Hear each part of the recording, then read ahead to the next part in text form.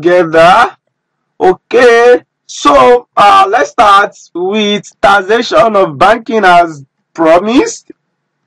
Yeah, that's our first topic, or sorry, that's our first chapter. Yes, it can also be our first topic as well. And under this, we shall be discussing the following subtopics. Are we together?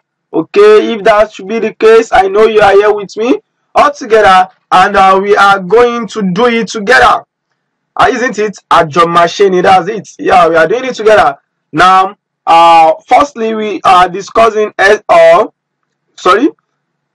this is just like an examination guide. Okay, so you are expected to explain the concept of revenue recognition for BOFI and the various types of revenue, such as interest income, commission, sale of financial instrument, and financial intermediation, and also determine which of the streams of income would qualify as revenue and or other income under the relevant accounting standards, specifically the IFRS 15, and also explain the accounting treatment of hedging transactions and discuss its income tax implications, and also you have to define and explain the various financing arrangements and loan relationships engaged in by BOFI, including but not restricted to syndicated loans and sale and leaseback arrangements.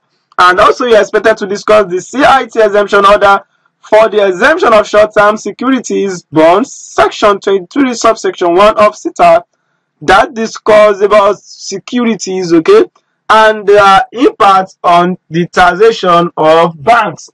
Are we together? Okay, so also you have to differentiate between income earned in the ordinary course of business and income earned outside the ordinary course of business. That is sale of shares by a company and the sales of shares by a brokerage company.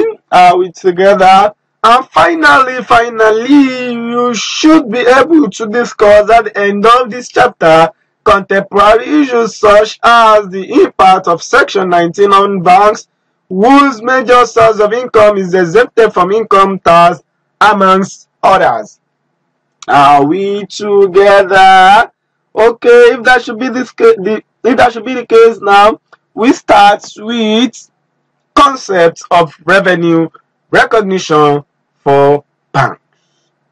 Yeah, I know you are here with me, and we are rolling in together. We roll together. Now, what do you understand by financial institution? Is it school of money or school? Because I know when we mention institution, what comes to our mind first is school, okay, maybe, or college, university. When we say institution, I'm going to higher institution, so that's it could be a university or a polytechnic or a college, okay. So I'm going to institute of so and so. Now in this case we have financial institution. What are they doing in there? Anyway, I would like to tell you that a financial institution is a company engaged in business of dealing with financial and monetary transactions such as deposits, loans, investments, and currency exchange. And it is not a school. It is what? It is a business. Are we there? Okay. And in that business, what are they doing?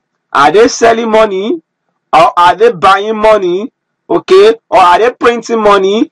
Now, what they do is that they deal with financial and monetary transactions. Okay. Such as deposits. You go to bank, you put your money there. You put it as a savings, or you operate as a current account. Then you can also obtain loans to finance your business, loan for bank overdraft and the likes, and also investment purposes. Some also use the money, or they put the money in a fixed deposit, or in which what it earns them some interest. It earns them some interest income. Are we together? And also currency exchange. Yeah, your company or you need to purchase some items from country other than Nigeria, which their currency is different from Nigeria. To say, for instance, you want to purchase an item from China, okay, and the trade policy is that what you purchase using their currency over there. Okay, you know, here in Nigeria there's no way you could get what China currency. Okay, so the only thing you can do, or the best thing to do, or the best way of getting this yuan is to go to the bureau exchange, or you go to bank and you exchange your money. So legally you should go to bank. They are the financial institution. They are legally permitted. Okay, they are allowed to do that for you instead of going to a black market. Okay, instead of going through what? Instead of going through a black, sorry, that's my father tongue, or should I say my mother tongue? No. Yeah, back in class. Financial institutions encompass a broad range of business operations within the financial sector, including banks, trust companies, insurance companies, brokerage firms, and investment dealers. Are we together? Okay, so virtually everyone living in a developed economy has an ongoing, or at least periodic, need for the services of financial institutions. Yes or yes? If you do away without using the services of a financial institution, then it seems you are inviting those brothers, you know them, okay, those guys, okay, your friend, okay, those guys with this kind of what will I name that? Okay, I know you understand where I'm driving at. Okay, so in order to avoid any symptoms of robbery or the likes, okay, you should make use of what a financial institutions, even if it is a 10 naira you have at hand. Okay, so you should go and save it in bank to avoid being robbed altogether. So financial institutions can operate at several scales, from local community credit unions to international investment banks. Okay, so let's take the types of financial institutions in our area, in our great nation, and worldwide. Yeah, financial institutions offer a wide range of products and services for individual and commercial clients. Is that clear to you? To start with, we have our commercial banks, the likes of Zenith Bank, First Bank, Access, okay, Damo, that has gone. We also have FCMB, we have Fidelity, we have UBA, we have Union Bank, we have Keystone Bank, and like, if I didn't mention your bank, please permit me for that, and next time I might. Okay, I'm not promising, because if I should promise you, and that's when Emmanuel will come. Oh, sorry, is that your name? I'm sorry. So that's when you will come and tell me, oh sir, you promised to mention my bank, but you didn't, and I can't, you know, I don't want to be held liable for any words statements uttered by me. So now, a commercial bank is where most people do their banking, as opposed to an investment bank. Yes or yes? Yes. Isn't it? Yeah, correct. Okay, if I'm correct, I proceed. A commercial bank is a type of financial institution that would accept deposits, offer checking account services, makes business, personal and mortgage loans, and offers basic financial products like certificates of deposits and savings accounts to individuals and small businesses. So banks and similar business entities such as thrifts or credit unions offer the most commonly recognized and frequently used financial services, such as checking, savings accounts, like I mentioned, or mortgages and other types of loans for retail and commercial customers. Is that clear? Okay. Now we also have investment banks. Investments what? Investment banks Our investment banks specialize in providing services designed to facilitate business operations such as capital expenditure financing and equity offerings, including initial public offerings. So they also commonly offer brokerage services. Brokerage, so let me write it down because I might not pronounce it as you are, okay, because of my father's tongue, okay, or maybe my mother's tongue. So now also we have our brokerage services for investors. They also act as market makers for trading exchanges, and they are also what a manager, or they manage mergers, acquisitions, and other corporate restructuring. Corporate what? Corporate restructuring. Are we together? Okay. So let's take insurance company. Insurance company are also what? Classified as other financial institutions. They are not banks, but they are other financial institutions. Are we together? So among the most familiar non-banking or non-bank financial institutions are insurance companies, providing insurance services, whether for individuals or corporations. It is one of the oldest financial services. Are we together? Yeah, if you agree that so protection of assets and protection against financial risks secured through insurance products is an essential service that facilitates individual and corporate investment that fuel economic growth. Isn't it? Yes, I agree with you, sir. Thank you, my students. Now we have brokerage firms as well. Investment companies and brokerages such as mutual fund and exchange traded fund provide fidelity investments, specialize in providing investment services that include wealth management and financial advisory services. So they also provide access to investment products that may range from stocks and bonds all the way to lesser known alternative investments such as hedge funds, and private equity investment. Private equity investment. Are we together? Yes, sir. Thank you, great students. We are progressing, right? Okay. So also we have what? Sorry.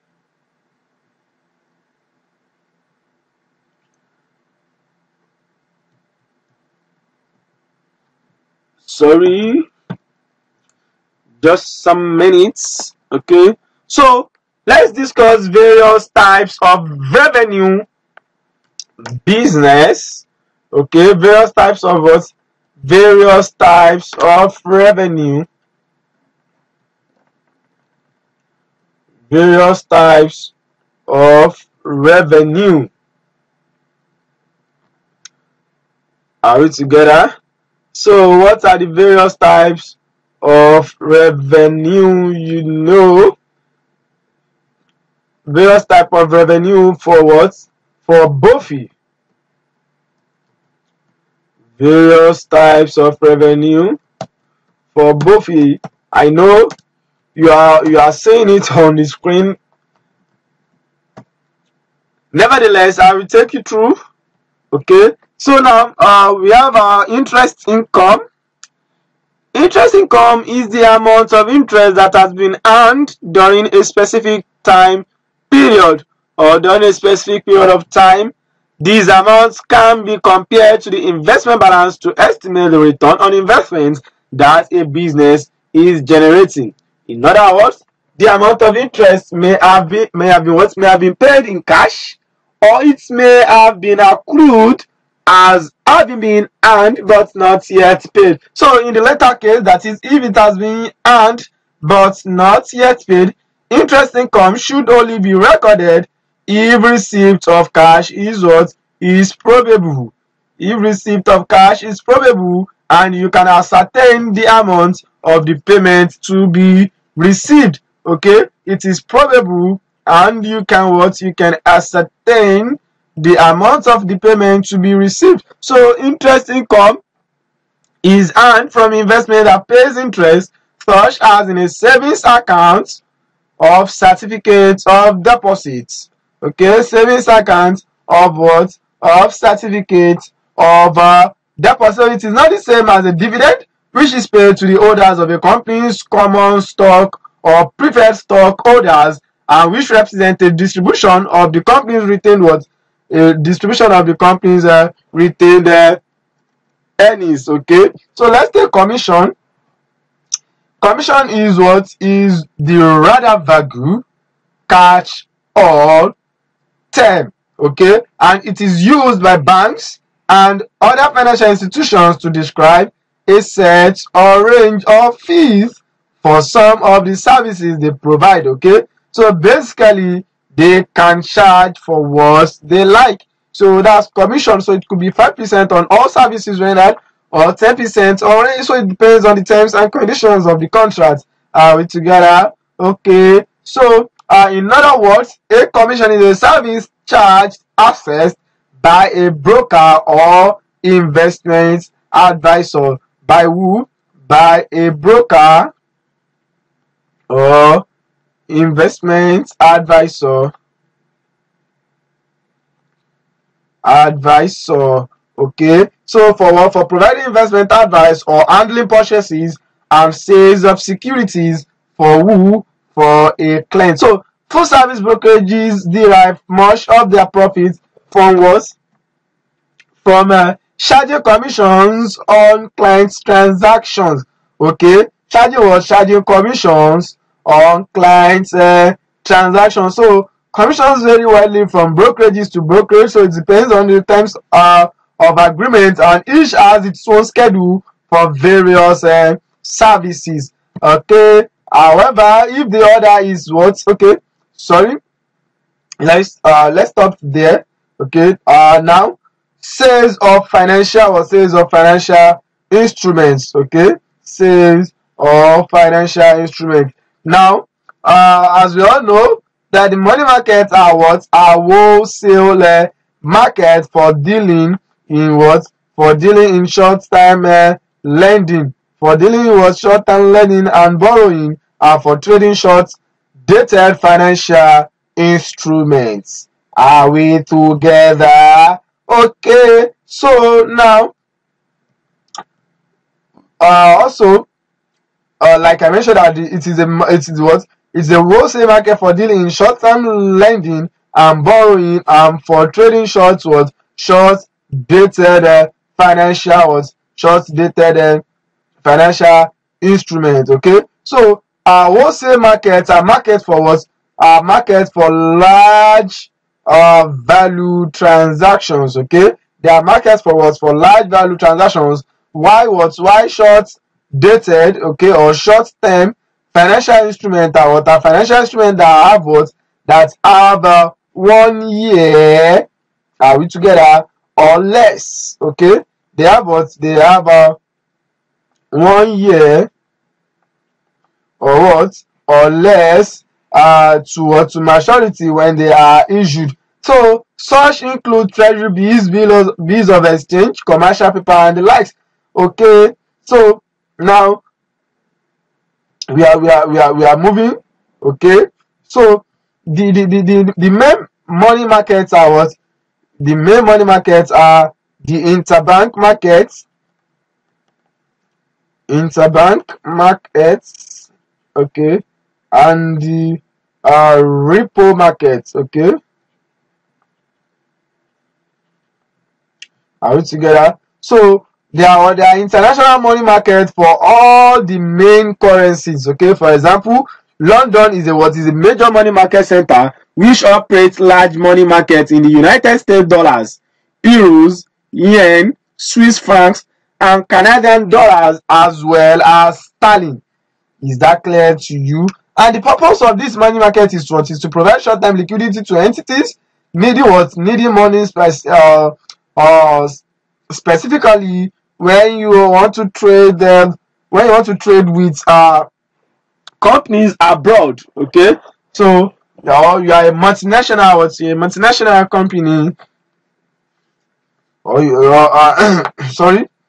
So also another purpose of this money market is to what? Is to create opportunities, to open opportunities for entities with surplus what? Surplus liquidity. Are we together? Okay. So we've taken this, right?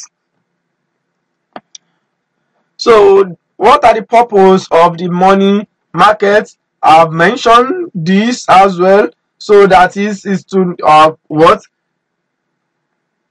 Is to provide short-term liquidity to entities needing money, and to what? It opens opportunities for entities with surplus or to surplus liquidity. Okay, so banks are the most active participants in the money market, but some large companies also have direct access to the market.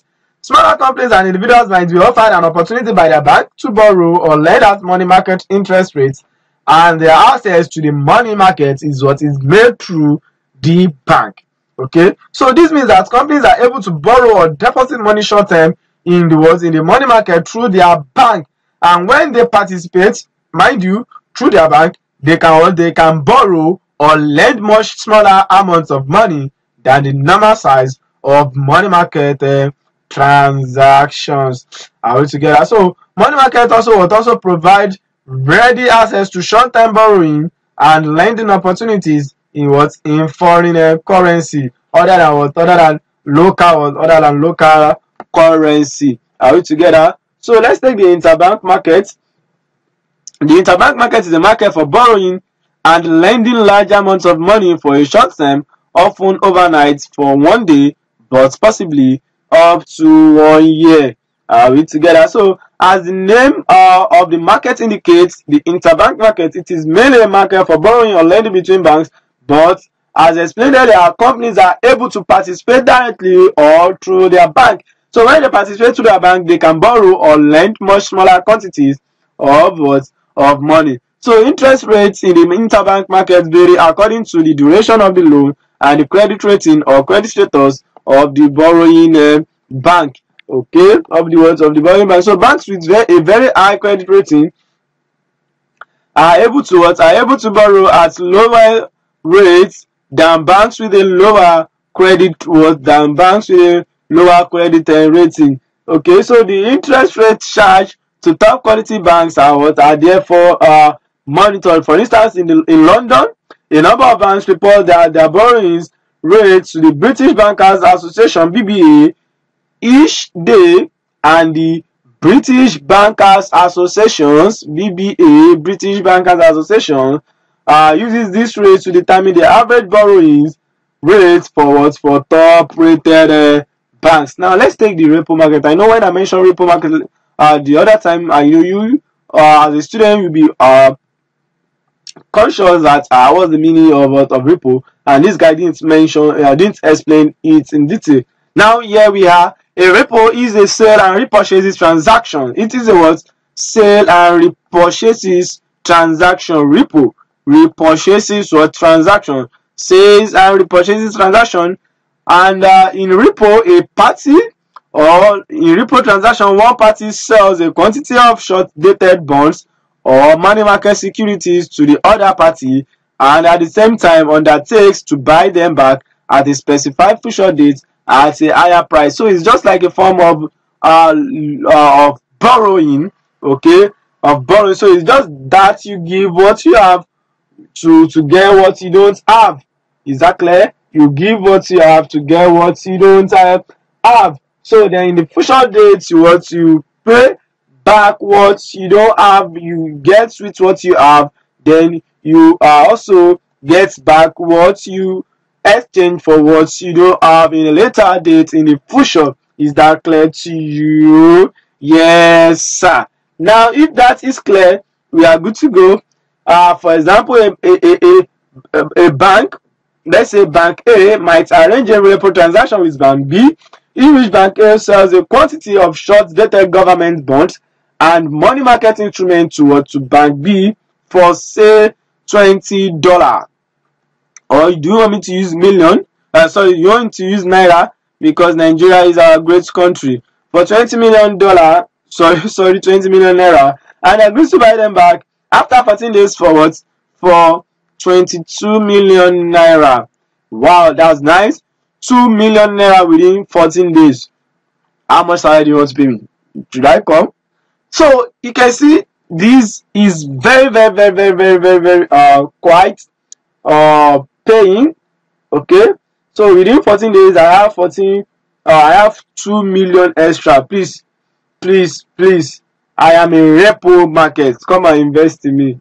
Now back to class. So in effect, a repo transaction is a short-term secured loan. It's a short-term secured loan. So now let's take financial intermediaries. Who are the financial intermediaries between individuals, companies, and the likes of governments? Now financial intermediaries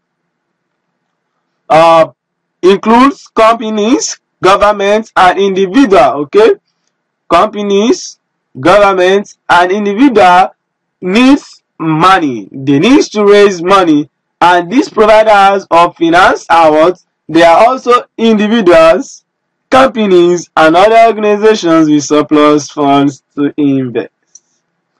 Borrowers of finance include what? Includes companies,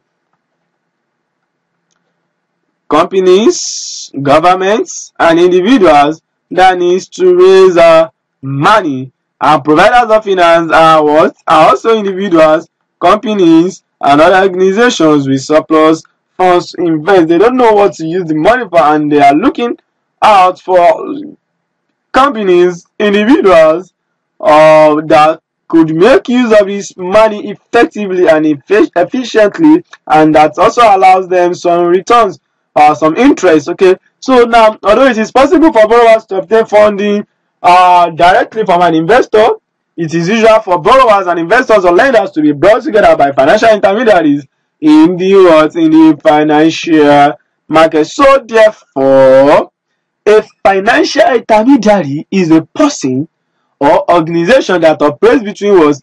That operates between savers. Who are the savers? They are what? Investors, because they don't know what to do with their money.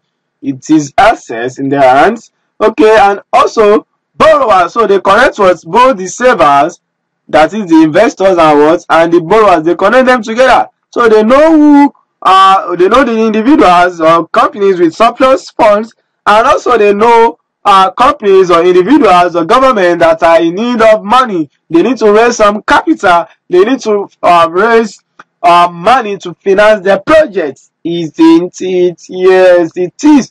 Thank you, my students. We are together. So their role is to redirect the funds of savers and investors to the individuals and organizations that need to obtain finance. Is that clear to you? Yes, sir. Now let's take banks as financial intermediaries, or are they not? Yes, they are.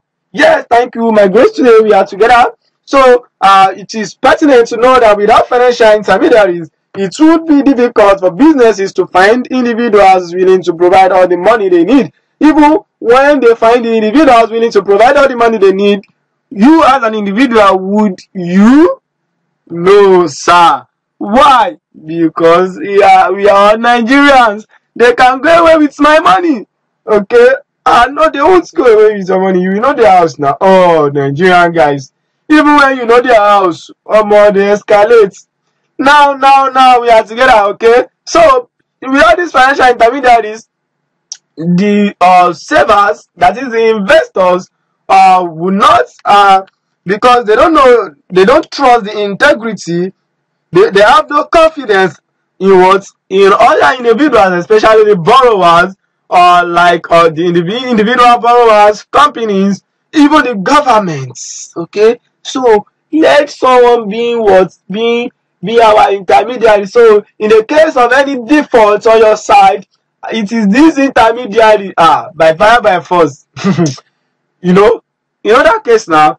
So because I have entrusted my funds in your so in your purse, okay, and it is now left to you how to use it, where to use it, whom to loan or borrow, and the likes. Okay, so that's just that. Are we together? So without these financial intermediaries, it will be difficult for businesses to find individuals willing to provide all the money they need for the length of time that they need it and at a cost they are willing to pay. So these financial intermediaries will have negotiated everything, finish everything. You just come to them and they, okay. So now let's take banks as the financial intermediaries. As we all know that they are financial intermediaries and they take deposits from customers and lend this money to other customers in the form of bank loans and bank overdrafts. Are we together? Okay. So if a company needs to borrow, it can go to a bank, the intermediary, instead of having to find an individual or an organization with spare funds for lending. So banks are important financial intermediaries because they are a major source of debt finance for many companies and individuals. Yes or yes. So they also create new credit. So the roles of banks in credit creation is unique, isn't it? Yes. Thank you today, my students. You are good. We are going together. We are doing it together at German Training. Now, thank you. So, in performing an intermediary role, banks perform several functions, isn't it? Yes. Now, let me take it this way. Suppose that bank receive new customer deposit of what? Let's say 1 million naira. I like to use my currency because I am in Nigeria. So now the banks can lend this 1 million naira, but will hold some in the form of cash or near cash investment to cover the possibility that some of the deposits will be withdrawn. Okay, so in this case they might decide to lend out what? To lend out 500,000. Are you from Ibadan? Yes, sir. 1,000. So they might decide to lend out what? 500,000, and we still have 500,000. So that should increase the owner, that is the saver, want to withdraw. So that's what they do. You can imagine the number of individuals that will come and save or what do they save? Money. Okay, thank you. So imagine I come to save 1 million and you come as well to save 2. The other guy came to save 1.5 and the likes. So this is how they do. They turn it over. And when you come back, you want to do sorry, that's the ATM. This machine is out of service. I am out of service, or I'm undergoing all sorts of English or grammar, So now, out of service, out of cash, whatever. Now, in performing an intermediary role, we are back in class. Okay, so also mind you, when banks lend money, this money becomes new customer bank deposit. In other words, by lending money, banks create more bank deposits which can be lent. So the new money that is lent becomes more new bank deposits which can also be lent. Is that clear? Okay, so the role of banks in in performing an intermediary role, banks perform several functions. One is that they are able to access funds deposits from customers and lend in much larger amounts to borrowers with their interest. So banks also provide maturity transformation, and banks also provide risk transformation for who? For saver. For who? For saver. So we are progressing, right?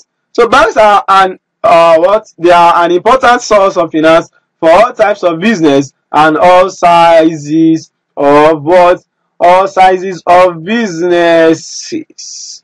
All size of